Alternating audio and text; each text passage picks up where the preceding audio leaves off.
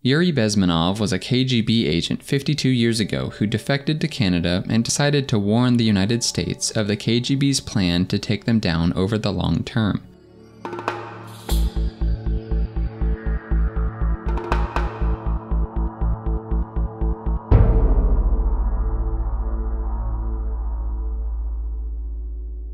Stage 1 of the KGB's plan is demoralization. What it basically means is to change the perception of reality of every American to such an extent that despite of the abundance of information, no one is able to come to sensible conclusions in the interests of defending themselves, their families, their community, and their country.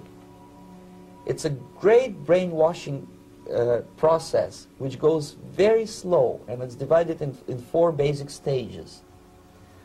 The first one being demoralization. It takes from 15 to 20 years to demoralize a nation. Why that many years? Because this is the minimum number of years which requires to educate 1 generation of students in the country of your enemy, exposed to the ideology of the enemy. In other words, Marxism-Leninism ideology is being pumped into the soft heads of at least 3 generations of American students without being challenged or counterbalanced by the basic values of Americanism. From originalrebel.net, around 1965, the KGB sought to undermine America's elementary schools. By now, 3 generations of teachers and students have been indoctrinated with subversive socialist ideologies. This subversion went unchallenged by an increasing number of schools and teachers, which steadily sabotaged and now vilifies traditional American values. As these students progressed to universities, they were not only unaware of the lies they'd been told, they were primed and receptive to higher-level indoctrination of hatred for freedom, democracy, individual rights, limited constitutional government, free enterprise, etc. And once they graduated, they became the next generation of leaders in all segments of society. This ongoing process destabilized our society as these communist values clashed with those who still believed in the Constitution and its principles. So as much as we might seem demoralized now, this has been the case for a long time, ever since the 60s. Imagine being an American citizen back then. You go to university and you hear about the evils of America in all your classes. Then you watch the news and see the evils of Americans in Vietnam. Once a whole generation sees this day in and day out, demoralization is complete. Following that, stage 2 is destabilization. This time, subverter does not care about your ideas and the patterns of your consumption. Whether you eat junk food and get fat and flabby, it doesn't matter anymore. This time, and it takes only from 2 to 5 years to destabilize a nation, what matters is essentials: economy, foreign relations, defense systems. You take a population of people who have been demoralized, stripped of their hope and their patriotism for their country, and you isolate them. You create a kind of echo chamber of despair and cynicism. This is done through many avenues. The destabilization process was accelerated by also attacking religion, primarily Judaism and Christianity, and turning people's attention to personal, short-term gratification and human degradation of innumerable forms, largely through destroying the family, while the virtues of thrift, goal-setting, diligence, savings, and sobriety were gradually forgotten. Further destabilization came by replacing the teaching of important core science with an overarching emphasis on humanities. America, which once was the undisputed world leader in science and technology, now is witness to the fact that a majority of students in our universities that focus on these disciplines are foreign, primarily from China, who then take what they've learned back to their home nations. And in the case of China, ruled by a communist dictatorship, we are literally training, if not subsidizing, the rise of our most lethal adversary, which is now approaching the technical sophistication of all of America's weapon systems.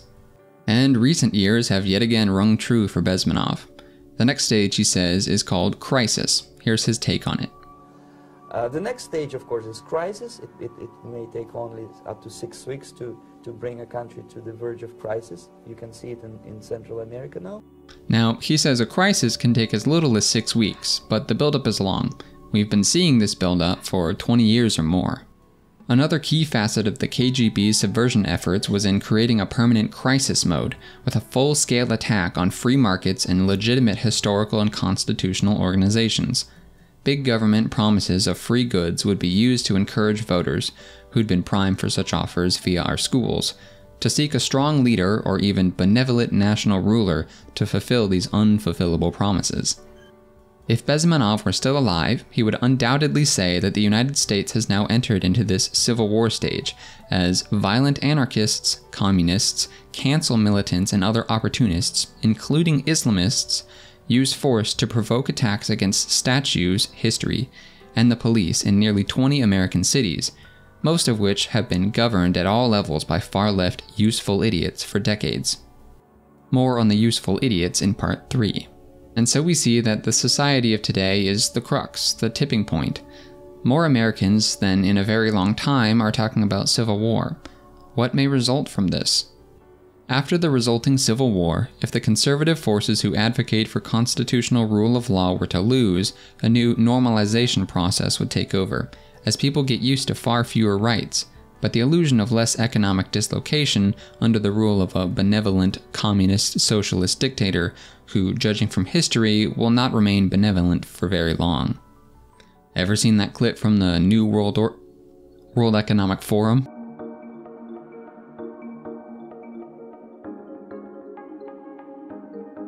So, Mr. Bezmenov's predictions have all come true so far.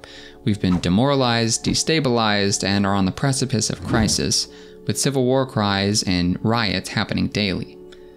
And the Marxist and communist leaders of the world are salivating at the opportunity to come in and help us. This is where the fun begins. To the people who have been supporting this in all the grassroots areas of life, do you know what might happen? Have you read Animal Farm, 1984, or Brave New World? Do you understand that when the boot comes down, you'll be stomped out with the rest of us? Now that you understand the KGB's plan from so many years ago, you have to understand the supporting ideology, progressivism, which I'll cover in Part 2.